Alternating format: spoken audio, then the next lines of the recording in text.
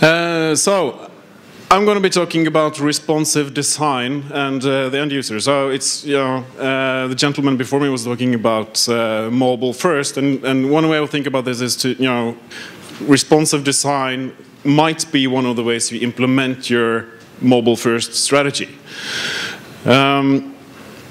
So a little bit about myself. I work for this company called MobileTech. We do have a booth in the next door room. So what we do is, we make mobile users happy with our publishing platform and a mobile web software developers kit. So please stop by.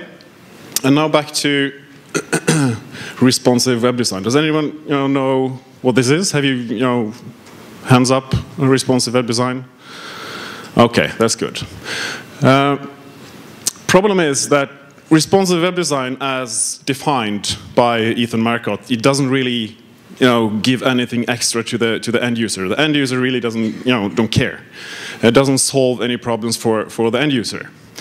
So yeah, as it says, you can turn responsive web design into a religion, which is almost, it's almost a religion out there right now by, front-end developers.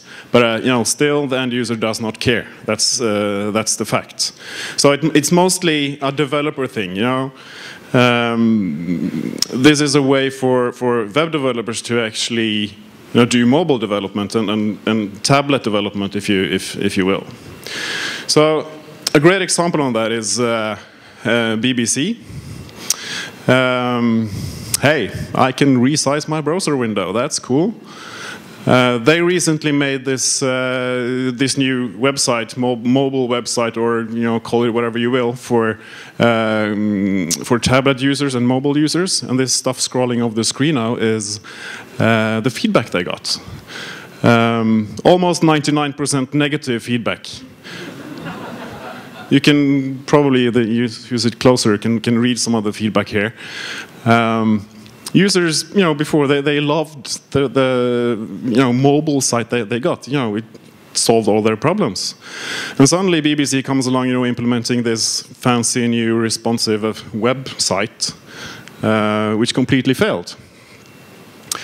There's a link at the bottom there, so it's really good feedback for anyone to read, actually. So there's a link at the bottom there, and I'll tweet the link afterwards as well. What did the end users complain about? Well, it might look fancy and all that kind of stuff, but the content was not accessible. They wanted read news stories, of course. So users care about the content and how this content is presented. Key takeaway from that is that responsive web design doesn't necessarily mean that this is automatically mobile friendly, or future friendly was another term that was used here. These graphs shows that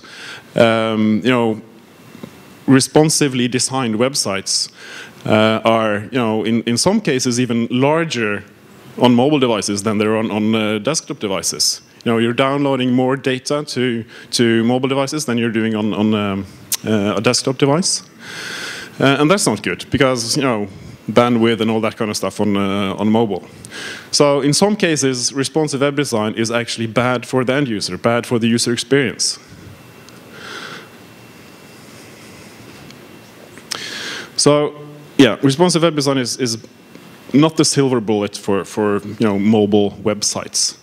So this is kind of the current state, or the value stream, value chain for publishing.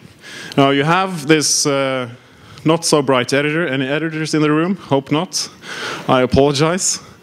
And you have old-fashioned content management system, and you have a web server who's serving the web, and that's it. And at the end, you have this magical device which solves any problem. You're leaving everything up to the device. How should this device present the content? So what about speed, data download, and all that stuff? You're leaving all the decisions up to the device, and that might not be a smart thing because downloading way too much data, processing too much on the client with CSS and JavaScript and all that kind of stuff makes the site go slow, and it's expensive for the end user to download, and so forth and so forth. So this is the current state.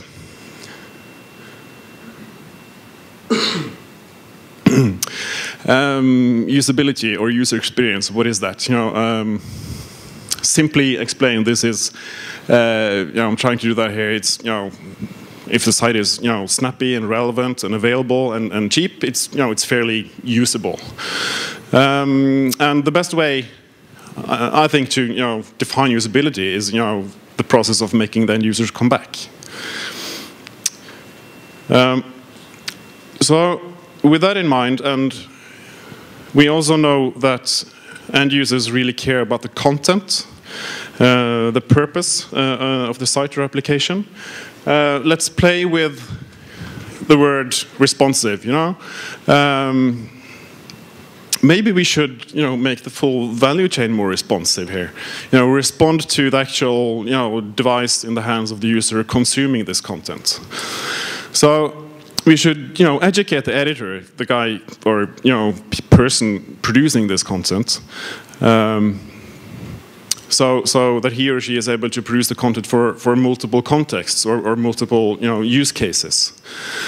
And CMS, where are the CMS vendors in this? They're, all the CMS systems we're using today, they're old-fashioned. If you see a CMS system with a Visivig editor, that's the first cue to you guys to no thank you. Structured content, very important. And also, imagine if content could hint upstream value in the value chain here, how this content is best presented on different devices. Make the content itself intelligent. And then metadata is one thing, but what kind of metadata? I think that we should append information about this is a data table. How should this data table, or how should I present myself on iPhone versus Android versus these and these, screen sizes and so forth? Is it a touch screen? Then I should be presented like this. And then on the web server, obviously knows what kind of device it is in the other end. So the web server is now able to optimize what he's sending to the end user. So only necessary data is downloaded to the client. So it's going to be cheaper, and it's going to be faster because the client doesn't have to process so much JavaScript and CSS and so forth. But end user still doesn't care about responsive web design, or it doesn't care about if this is a mobile dot something site. Or if it's a specific device experience. As long as the site or application is usable or snappy and relevant. So key takeaway from this, it's responsive web design doesn't really solve any problems for the end users. Next step to use responsive web design as a technique in really solving some problems anyway for the end user is to do whatever you can server side. Do not leave everything up to the browser when it comes to deciding how the content is presented.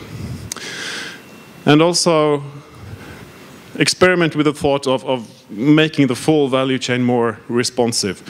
Input metadata, keep the content structured, stay away from Visivig editors where you can put everything in there. They're soon going to be, that content is soon going to be useless. And yeah, the ultimate goal here would be to make the content reusable across different devices. So responsive, yeah, responsive through the full value chain. And yeah, I'll tweet you the link, the BBC link. I recommend reading that, and yeah, these slides will be available online as well. Thank you.